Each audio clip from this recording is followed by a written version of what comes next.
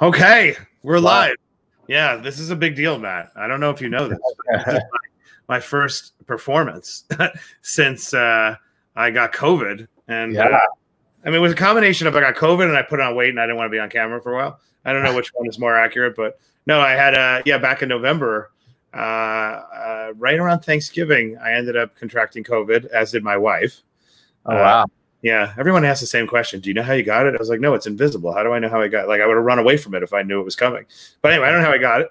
but probably like in the city at something. But anyway, so I was out for 2.5 weeks. I had pneumonia in both my lungs. Like I had one of the, I mean, I managed to avoid going into the ICU because I sort of was thinking like, I really don't want to go in there. I have a aversion to the hospital. I sort of see it like Hotel California, check in. But so I was like, I'm not, I had my little, 2 oximeters on both fingers in case one was wrong and watching my oxygen levels. But anyway, wow. But I came back like even with a vengeance. Now I'm more aggressive than before. Sarah's like, I thought about it, calmed you down. So I'm so excited to be with everybody for another edition of the Manifestor Mindset. I missed you all. And I just want to make sure we do an office hour so I could just hear questions and we could just free associate, otherwise known as ramble, and then hear what's been going on in your lives. But as promised, I have an incredible guest today. He is the founder of a company called Omaze, launched it in 2012 with his co-founder, Ryan Cummings. And he is a storyteller at heart, also a very sweet, wonderful human being. And his background, I'll let him tell it, was in telling stories on behalf of not-for-profits. And like I always say to people, you don't need to invent something in order to start your own business. You don't also need to have something be revolutionary. And a lot of times we raise the bar to what you think it takes to be successful. You actually need to have a proprietary insight, a little insight that is all your own, that you probably garner through experience by being around something and sitting in something. And then you see, I see a better way to do something, or I see a way to unlock value, a proprietary insight. And I would put Matt in that category. And he has created a phenomenal business. Disclosure, I'm an investor since almost day one. I was in the follow-on seed round, otherwise known as a seed, probably, but a friends and family, then the seed round pre-A. So I've watched this entire journey from the very beginning. And I'm going to turn it over to you. How you doing? I'm good, man. I'm excited to be here. I love what you're putting out in the world.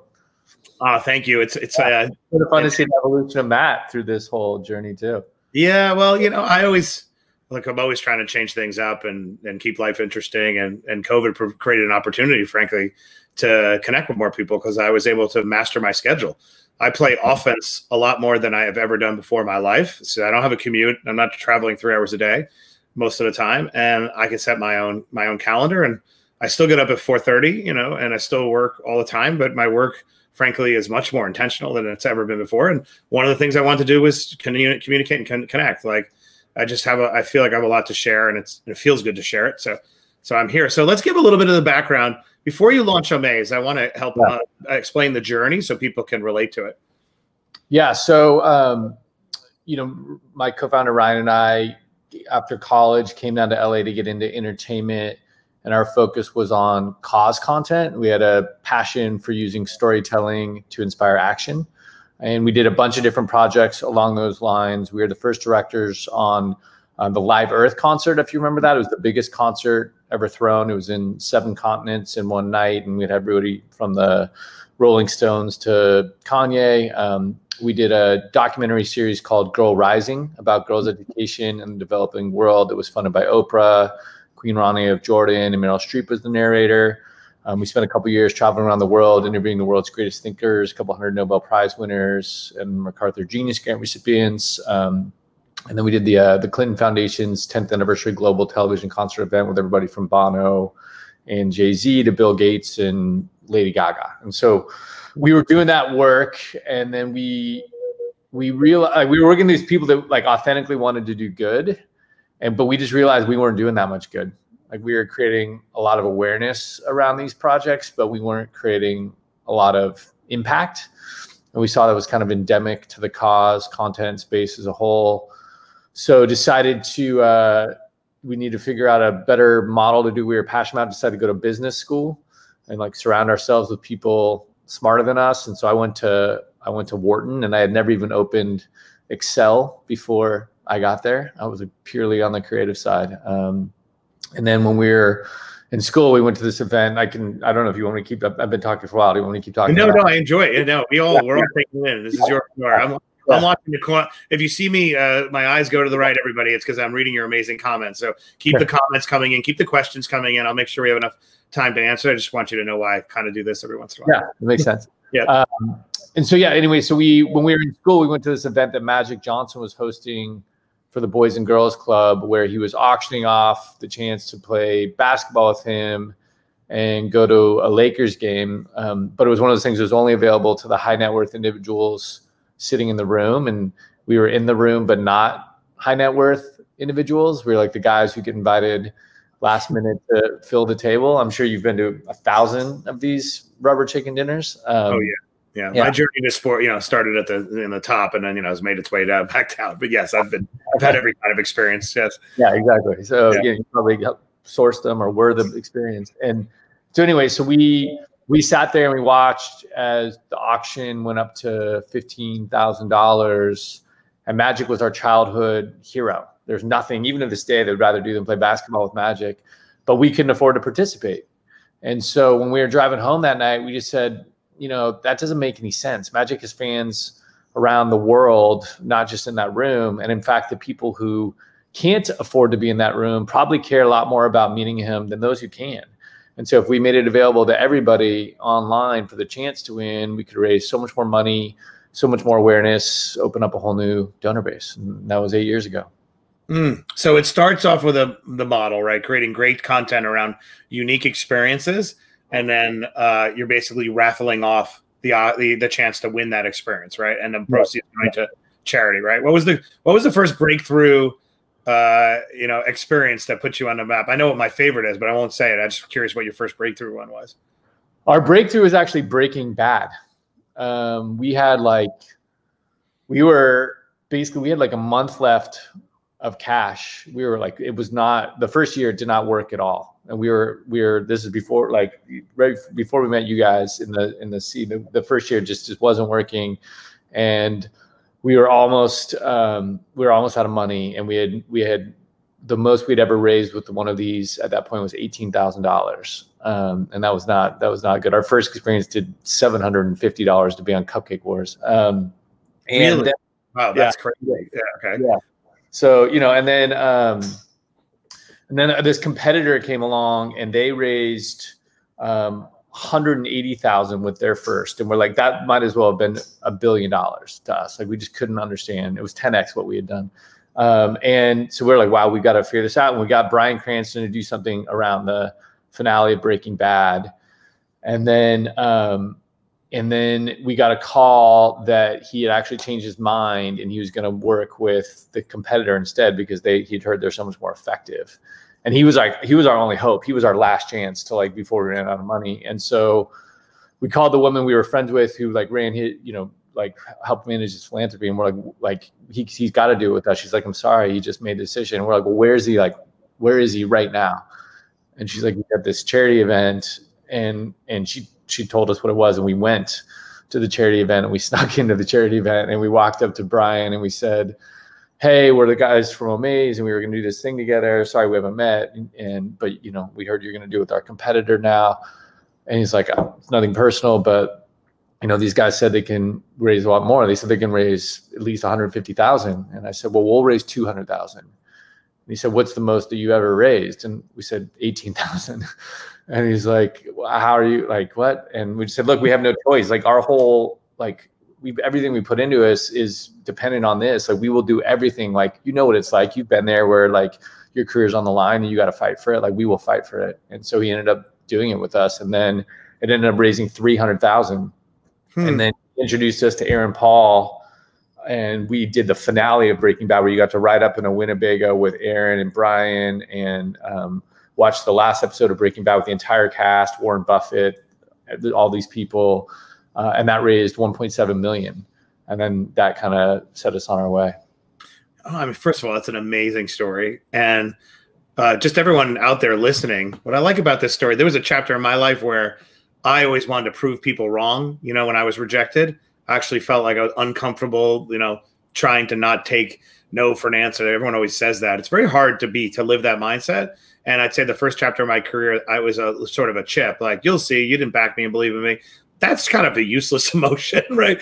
It's much better to make. So my partners actually really taught me about persistence and perseverance and how magical those little moments are, how those are trajectory changing moments when you actually fight for your dream. And so listen to that story. Like, if you don't get him, you're probably done, right? I don't come along and I don't remember your first check was $1 million or something. I don't remember what we did, but it changes your whole trajectory. That's like, were you always that type of person who would refuse to take no? I don't know if I always was. I think I don't think I always was. No, I think, you know what? I think the greatest fuel for persistence is the belief that you're serving something bigger than yourself. You know, the greatest fuel for persistence is service. And I just believe so deeply that Omaze could be something that the world needed, that there was like this, and it wasn't like I wasn't always just this giver or whatever. I was like ego driven very much before, but I just felt like when we came up with this idea, like, wow, there's something else we can, like, this can serve, this is more than about us. This is bigger. And that like gave me the fuel just to fight through that and say, like, no, like, we're like, there's really something here. And no matter what it takes, we're going to make it happen. And there were so many times where that did not look like that was going to be the case. I love that point. I think you're right. And I think what gets in the way of being willing to not take no for now, or that perseverance, is probably either a combination, a little bit of imposter syndrome and maybe a little bit of the voice in your head saying, like, maybe they're right. Like, that no might be validating something inside yourself, which is why I always say, number one job you have that you cannot outsource to anybody else is to love yourself, right? If you feel like you're born whole and you're right, and anything you can do to reconcile that sort of structural integrity where you have belief in yourself, belief in the idea, conviction that you're serving a higher purpose, this thing must exist, then you are willing to not take no for an answer because there's a purity to it. Like, no, you're actually wrong. I mean, you don't want to be delusional, and make sure if the no's begin to accumulate, maybe they're trying to tell you something. But I love that story. My favorite thing that got me doing is the Schwarzenegger. Can you tell the Schwarzenegger story? So everybody out there, when I'm done with this, I need you to go ahead and make sure you go check out the Schwarzenegger take video. But why don't you tell the story? Yeah, we had so after Breaking Bad, we started to get some notice, and then we got a call from this guy named Daniel Ketchel, who was his chief of staff and his governor, and he said, "Hey, Arnold wants to do something. Can you come over right now?" And so I was like, and so we went over there into his office, which is amazing. It's like the size, it's like half a football field, this office, and it's got like Terminator statues in a jet, like literally like a fighter jet hanging from the ceiling, and like just, it's just crazy, everything you want it to be. And we get there and we're talking. He's like, you know, what do you think Arnold could do? And I was like, well, you know, trying to understand. And I look to the left, and there's this picture of Arnold standing next to a tank. He's got like his elbow in a tank. And I said, what's up with the tank? And whose tank is that? And he said, that's Arnold's tank. And I said, Arnold has a tank? He's like, yeah. I was like, oh, why would Arnold not have? I mean, I would have been finding out like there's no Santa Claus when you're 5. Exactly. And he uses it too. Yeah, exactly. And it was his tank that he drove in the Austrian army when he was 18 years old. No, he got it through like relationships with Colin Powell, basically. Like, he'd gotten a hold of it, and I was like, well, where is that thing? And he said, it's 45 minutes away. And I said, can we offer a chance to ride in the tank with him? And he's like, yeah, no problem. And I was like, well, there's our experience. And then the funny thing is, we made this video about what it would be like to ride in a tank with Arnold Schwarzenegger and crush things. And so it showed all the different things that you would crush. We made a joke about it, and he's really obviously very funny in it. Everything from like a car to a copy of $1 Million Baby because it makes him cry, or, you know, like, just, we made this whole video, and it kind of blew up and went viral. But when we were filming it, we had told him, all right, we just need you to film for the first half hour, and then we'll have someone else drive the tank because it was going to be a full day shoot. And so I text the guy after we get like the establishing shot of Arnold. I text the guy in the tank and say, all right, you know, we're good. Arnold can be done now. And he writes back, he says, Arnold says he likes crushing things. We just ended up staying for the whole day, just driving around crushing things. And what does that generate? How much I raised? It raised like 1.6 million. 1.6 million for which charity was it? After School All Stars, which he founded. So great. So it's interesting. So pause there for a second, just to now reconstructing your proprietary insight, right? It's about there's an inefficiency at these auctions between premium items and the fact that they're not generating enough eyeballs, right? And so that creates an arbitrage on behalf of the buyer, but it hurts the charity, and it's a waste for the one who's donating the item.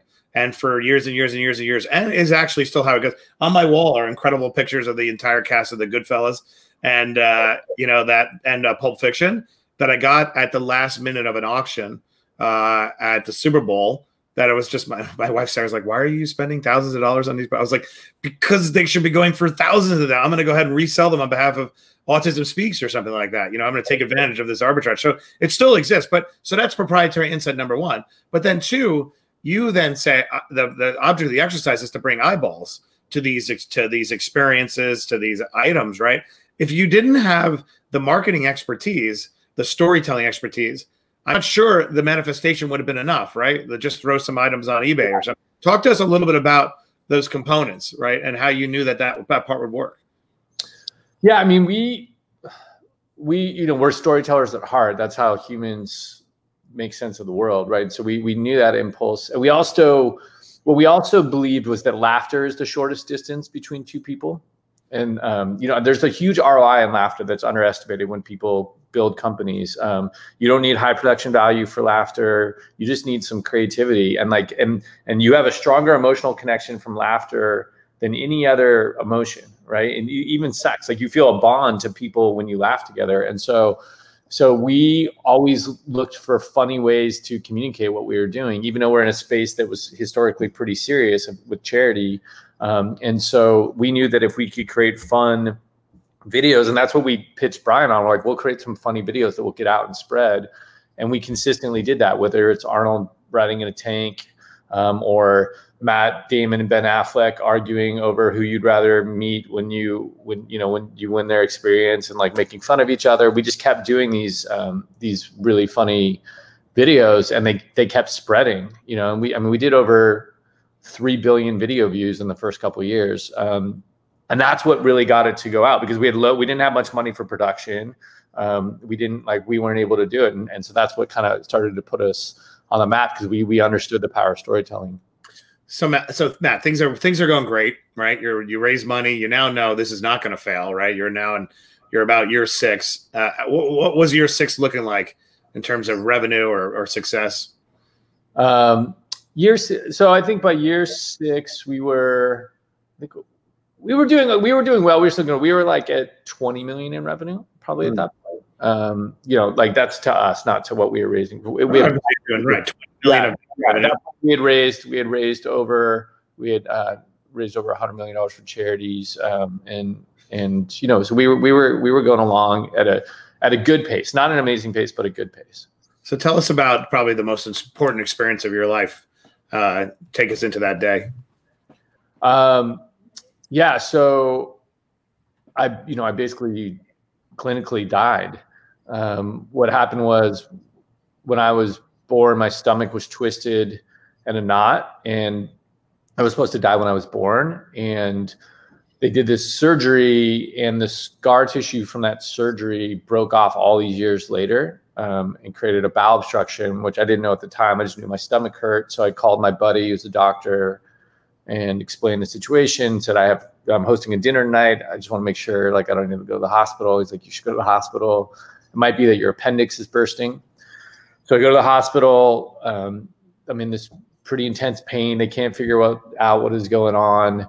Our COO comes, because I was supposed to meet her at the time. Her name is Helen, and my parents come. They do all these tests, and they say to Helen and my parents, look, we can't figure it out. We're going to keep him overnight. You guys go home. And if he's not better in the morning, we'll do surgery then. So then Helen drives home to her house. It's about 11 o'clock at night at this point, and she pulls into her driveway, and something is telling her that she needs to go back to the hospital. And Helen is British and a COO and very serious. She's not like a Venice, listen to the cosmos type person. So this was very out of character for her, but the voice was undeniable. So she drove back. And if she hadn't driven back, I would have died 45 minutes later, because my blood pressure had plummeted. The machines had not alerted the nurses. And I was just fading away. And so she got there. She had been in the hospital with her grandmother, and so she kind of knew how to read the machines. And she went and got a doctor and said, "Look, this looks really bad." And the doctor took one look, called in a crash team. They rushed me down into surgery. I came out of surgery, and they said to my mom, they said, "The good news is we figured out what it is. It's a bowel obstruction. The bad news is that his heart rate is continuing to plummet. We don't know why, and he's in critical condition."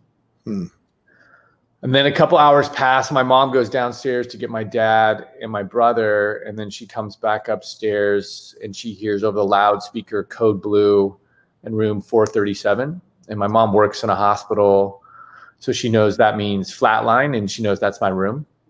So she rushes up to the door, and she gets there, and the nurse says, "I'm sorry, you can't come in. This is really serious." My mom said, "Look, I was there when he came into this world. If he's in this world right now, I'm going to be in that room." So she let her in the room, and they were doing I was flatlined. They were doing the compressions, and they were doing the electric paddles, and my body was bouncing up and down.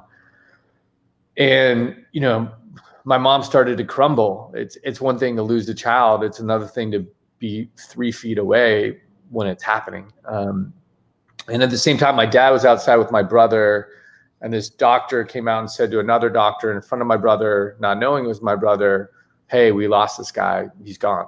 So my brother pushed my dad in the room and said, "You need to be with mom." And so my dad kind of came in from this side, and my mom faced this way towards me. And my dad was crying so loudly that my mom turned to him to say, like, "Gary, you got to be quiet, or they're going to kick us out of this room." And, you know, my dad was kind of like, "If I can't cry right now, like, when can I cry?" But she said when she turned to my dad, she said she saw something she'd never seen before in a hospital. She said every nurse and every staff member and every doctor in the ICU had just gravitated outside the window. Like 40 of them. And they looked like this silent church choir just sending in positive energy. And she was so moved by these people that were sending love to this person that they didn't even know. It was this kind of transformational experience for her. It just filled her up with strength. And she took a deep breath, and she turned to me and she started coaching me. And she just said, "Matthew David Pohlson, these people are fighting to save your life. They're fighting so hard to bring you back, but you're not fighting hard enough. You need to show them that you're a fighter. You need to fight to come back." And they said it was this surreal experience because here's this 65-year-old mom who's in this room that she's not supposed to be in. There's never anyone in this room except for the doctors. But you know, she kept fighting, and the flatline went on for 4.5 minutes, which is, you know, a long time. Usually you use brain activity after 20 seconds. And so, but they don't usually fight that long, but because she kept fighting, they kept fighting. But at one point, you know, she started to think to herself, this has gone on too long. And she just couldn't believe what was happening. She's like, I just can't believe I'm going to lose him. And if I lose him, I'm probably going to lose my husband too. And, you know, so her mind went there. And right as she got there, the doctor kind of shook his head as if to say, like, this is over. And he started to walk away, and she grabbed him and she said, "No, please, don't call it yet." And as she did that, he turned back and said, "Wait a second. I think we have a pulse." And then all of a sudden, like, everyone kind of stopped. And then my eyes just opened up. And I popped up, and I remember, like, looking at my mom and looking at my dad and seeing everyone in this room just, like, you know, because people don't usually pop up from a flatline. I was on my right side, and I kind of, like, slowly lifted my right hand and went like that. That is crazy. I mean, I know everybody listening right now so just needs to take a breath. I mean, all the people right now in hospitals too are dealing with grief and trying to pray for their loved ones to get out of it. You give a lot of people hope. Somebody just made that comment, and they're completely right. So, all right, shake that off for a second. So tell me about, you know, Matt pre and Matt post flatlining, who you were before that, who you are after that, so we can all glean, you know, the learnings from that incredible experience. Yeah. You know, it's taken me a while to figure that out. People expect you just have that, and then all of a sudden you change your. I know when I went through cancer, it's like it doesn't automatically change you. You need to work on letting it change you. You wanted to change you, but it's not automatic. I mean, I didn't come as close as you did, but I know what you're talking about. But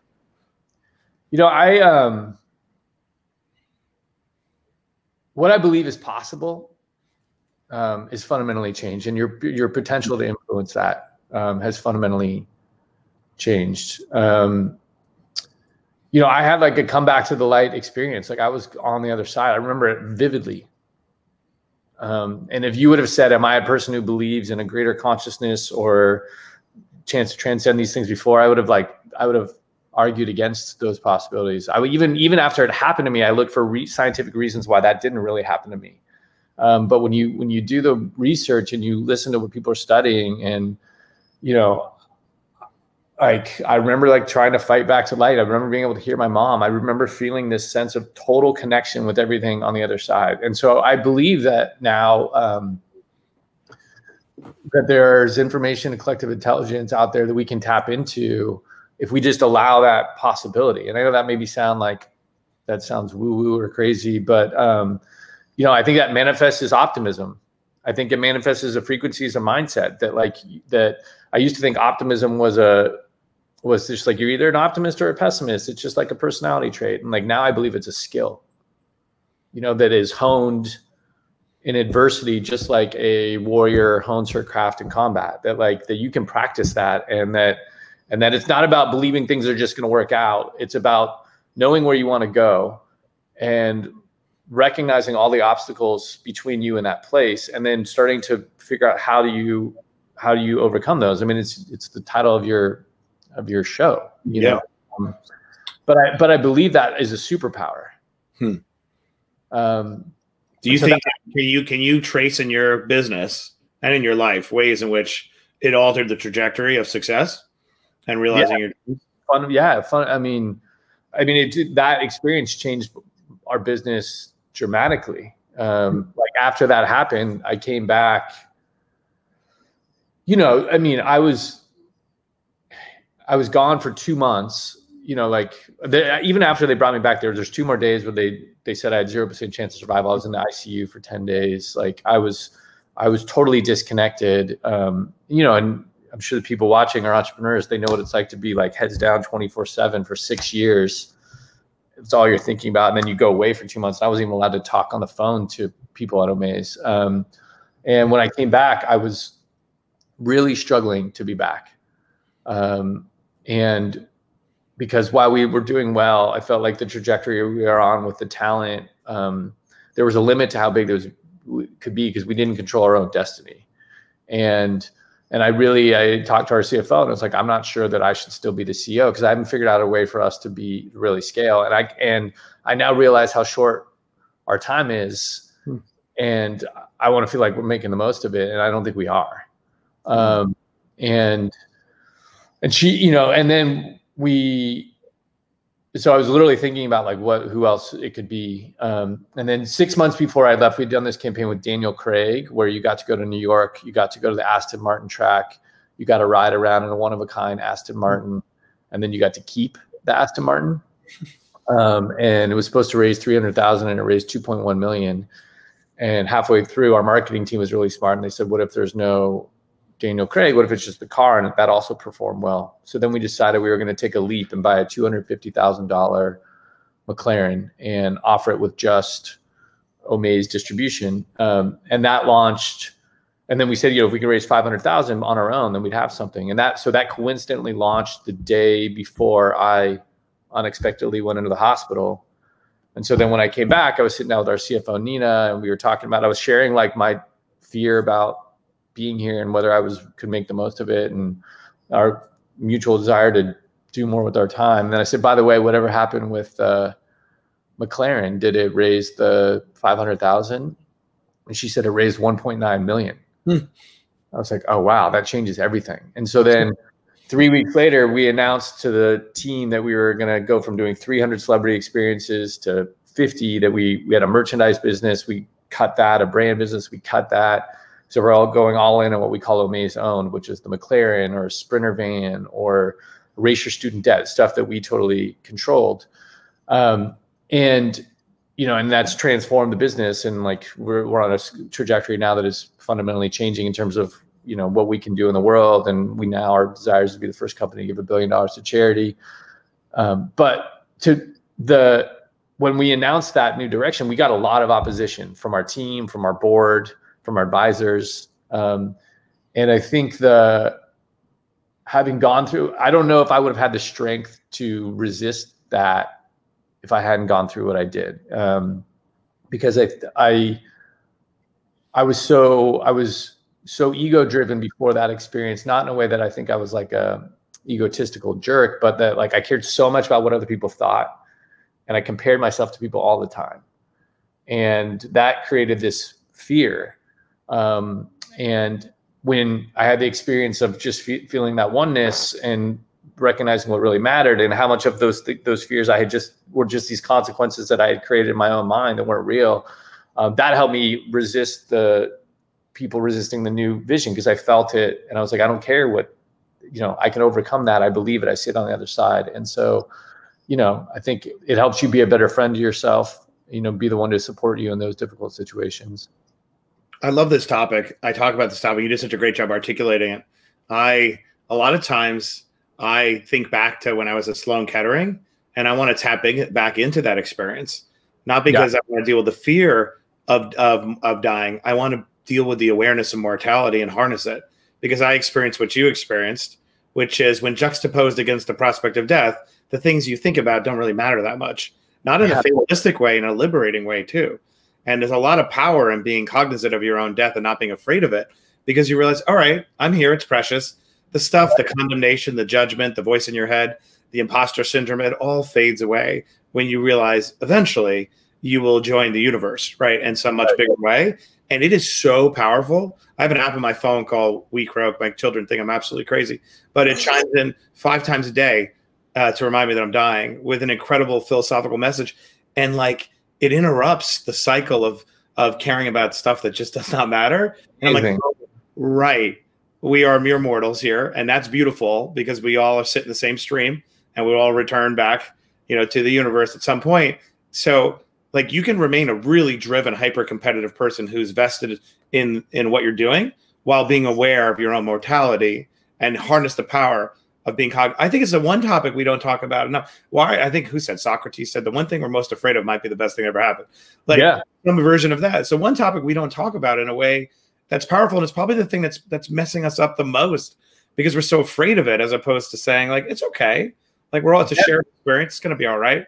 So I love hearing your attitude. Like, everybody think about that. He's attributing his ability to go all in and resist all these issues that just don't matter, that have changed your trajectory of Omaze. I'm going to stop talking for a second. So many people have so many questions, and I don't want to monopolize you.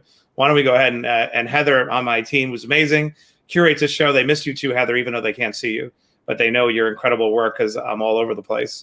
Thanks to your support. Let's ask some questions. Throw them up. Can you see that, Matt? How long did it take for you to decide on what business model would work for you? I mean, within like, yeah. Well, the model became of like a sweepstakes for people entering for the chance to win something, and us taking a percentage of that. We're a for-profit company. That was an instantaneous when the Magic Johnson moment happened. But in terms of like iteration on how that's structured and how we worked with our partners and how they do that, that's been a constantly evolving. You know, it's get a little bit better every day, and so you know, it continues to evolve even today in terms of how we expand into it. So I think you can, you know, you're always tweaking that. That's a great point. We talk about, you know, it's funny, the thing I invested in is not the thing I have right now. And the thing I have right now will not be the thing that ultimately one day exits potentially. Yeah. It's amazing. The thing that separates people from success and failure is not the execution of the vision. It's the refinement of the vision. Actually, if you actually execute the vision you put forth, I guarantee you will be unsuccessful. So it's not rigid adherence to the vision. It's the willingness to adapt it. And I believe that you get endless opportunities right up into the precipice of your own destruction to go ahead and course correct. It really is true. I guarantee you that every time in your personal life, professional life, you will be given one last lifesaver to say, if you would just make this course correction, you'll be successful. It's ego and insecurity that actually gets in the way of making that course correction. So that's maybe like it's just the way that you talked about that, like, you got to allow little things to die every single day, right? Like the old way to let that die be reborn, right? I think you realize that, like, you said it really beautifully, is like the death is our greatest fear. I think one of the things we realize is nothing is as bad as the fear of it. Right. Like our capacity to I fear death. That was the greatest thing that ever happened in my life. And so, and then that sounds maybe a lot to wrap our head around, but like the reminder every day that like these things are just constantly evolving and changing. And if you just let those things go, you will find something better and, is powerful.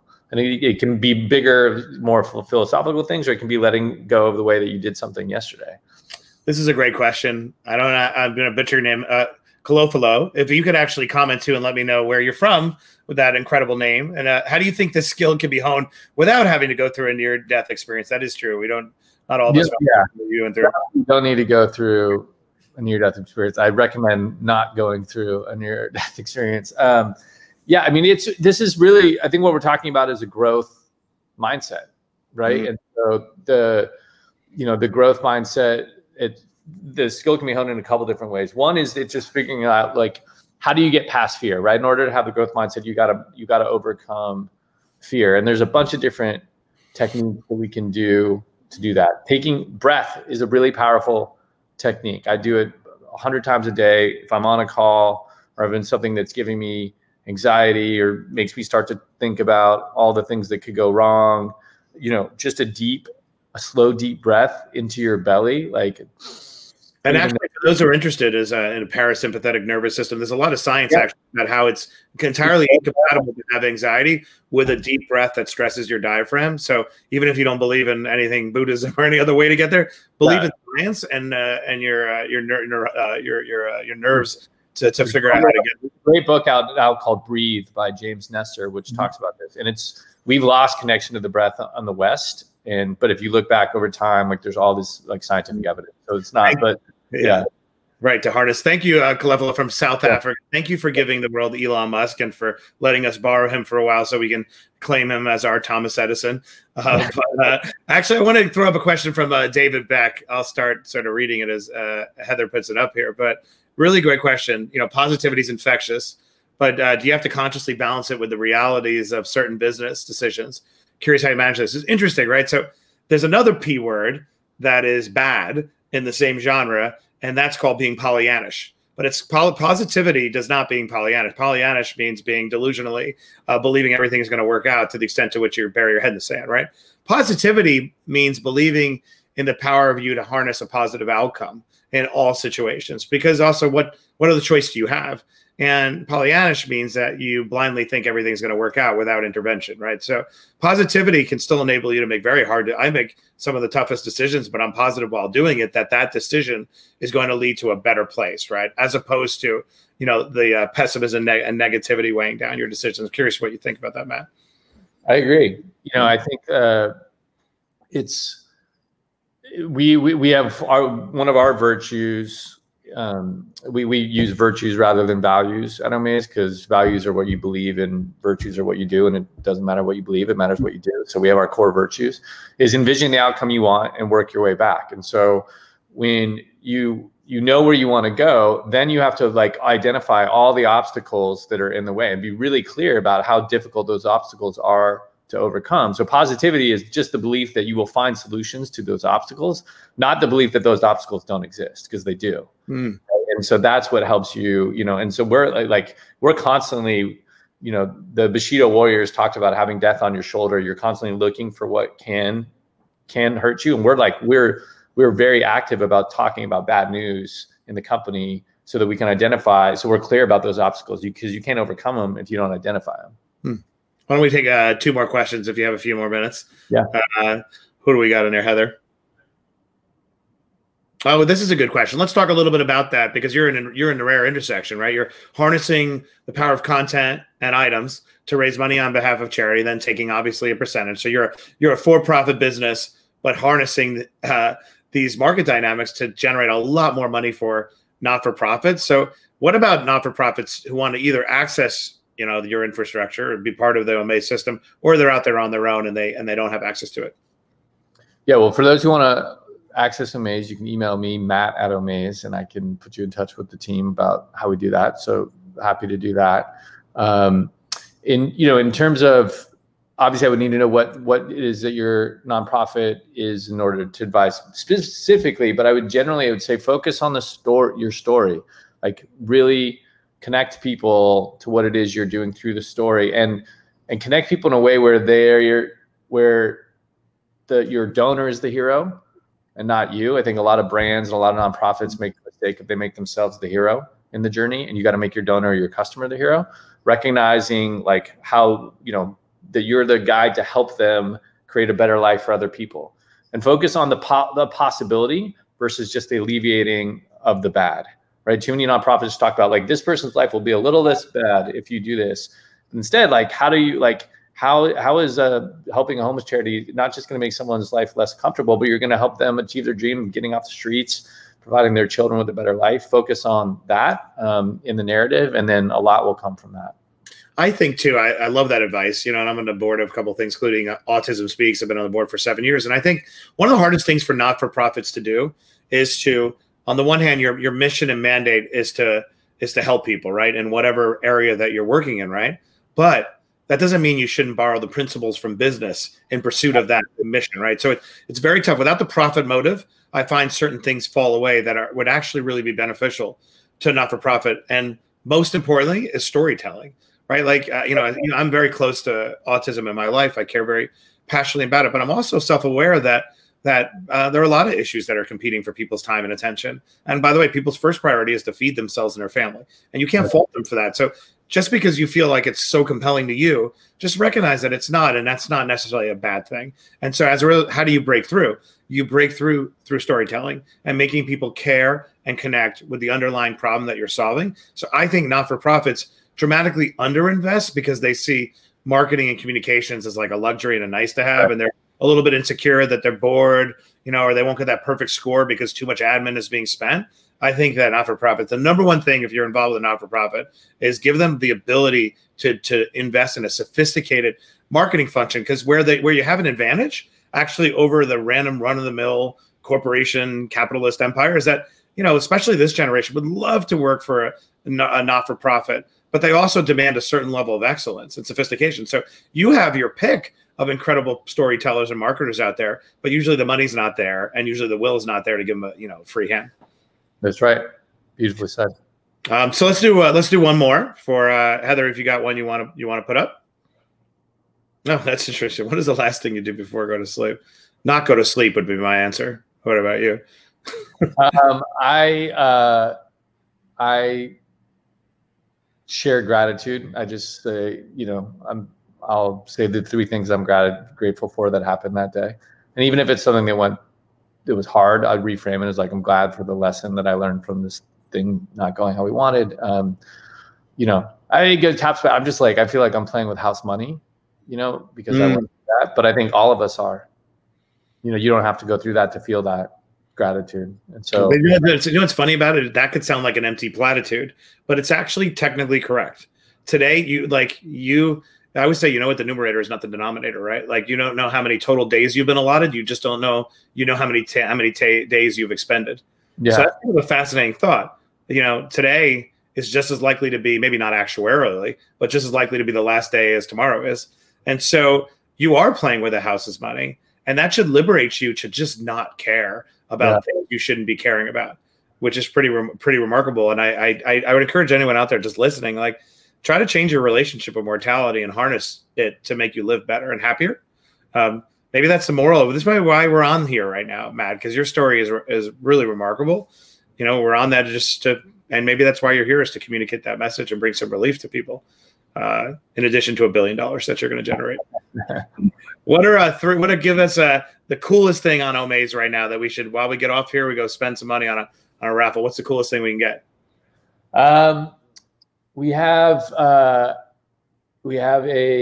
There's 2 that I really love. One, we have a penthouse in London, in Chelsea, a £3 million penthouse. You get the whole house furnished, all taxes taken care of, all everything. It's like you just walk into your house.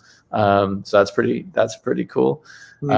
And then we have this restore. I love VW buses. They just like they're synonymous with adventure. Yeah. So we have this VW bus with a Tesla engine in it. So it's restored with a Tesla engine that Willie Nelson is helping us spread the word about. No way. Yeah, and that's you know what we would be about. Is that or a what's it called? A jet stream or whatever those silver things are. Those are the what is it? Airstream.